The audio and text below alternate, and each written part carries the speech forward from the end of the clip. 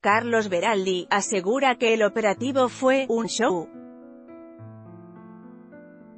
Mientras avanza la investigación por la causa conocida como «los cuadernos de las coimas», con Cristina Kirchner como sospechosa de haber encabezado una asociación ilícita para recaudar dinero ilegal, el abogado de la expresidenta Carlos Beraldi sostuvo este miércoles que los allanamientos de ayer fueron «un show».